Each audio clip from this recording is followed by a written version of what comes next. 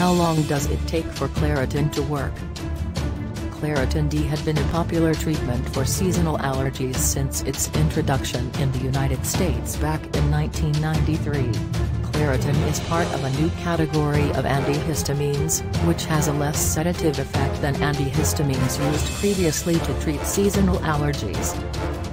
Claritin is a common choice for allergy treatment. However, Claritin was not approved for sale over the counter until November 2002. Annual allergies are a common condition in America. Millions of Americans suffer from seasonal allergies. Claritin is a quick and effective treatment for allergies. What does it do? Claritin is also known as Loratadine and is an antihistamine drug. It treats certain allergic reactions. Claritin, like other antihistamines, blocks natural substances called histamines that your body makes during an allergic reaction. Itching, sneezing, and other symptoms can be caused by histamines. Claritin, which is similar to anticholinergic in its binding to histamine receptors in the body, prevents the cells from releasing chemical messages that can cause sneezing and itching as well as increased mucus production. Claritin is used to treat what? Claritin is an antihistamine. However, it has not been approved to treat or prevent all allergic reactions. Claritin can be used to treat allergic rhinitis or hay fever symptoms. These symptoms include itching and runny nose, watery eyes, and sneezing. Claritin can also be used to relieve itching from hives. Claritin can't treat or prevent allergic reactions in all cases. Claritin has not been approved to prevent hives or treat or prevent severe allergic reactions, such as those that are caused by food or insect bites. Claritin can be used to treat allergic rhinitis symptoms that may occur either seasonally or year-round. What causes allergic rhinitis? Allergy rhinitis refers to a series of symptoms that affect the sinuses and nose. People with allergic rhinitis, also known as hay fever, develop hypersensitivity to an environment that causes no symptoms. This is known as an allergen. This is when the immune system attacks an otherwise harmless substance and causes an allergic attack. Your body releases inflammatory mediators such as histamines. These mediators then bind to other cells in your body.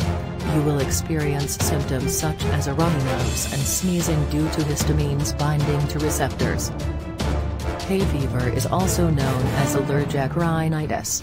It can be caused by pollen from trees, flowers, grasses, or weeds. Indoor allergens such as pet hair, dander, dust mites, and mold can trigger allergic rhinitis. Allergy rhinitis can be experienced either throughout the year or only in certain seasons. Allergy rhinitis can be caused by allergies to pollen or airborne mold spores. Allergy rhinitis can be experienced all year. It is usually caused by allergies to pet hair, dust mites, or mold. You can also experience seasonal and perennial allergic rhinitis. Your symptoms may increase during peak seasons due to allergies to multiple allergens. How does Claritin work? Claritin, like other antihistamines, works by blocking the effects histamines have on the body. Claritin, which is similar to anticholinergic in binding to histamine receptors in the body, prevents cells from releasing chemical messages that can cause itching, sneezing, and increased mucus production. Regular use of Claritin can reduce the number of histamines in the body. What is the average time it takes for Claritin to work? If you are experiencing severe allergic reactions such as sneezing, watery eyes and a constant sneeze, it is important to seek immediate relief.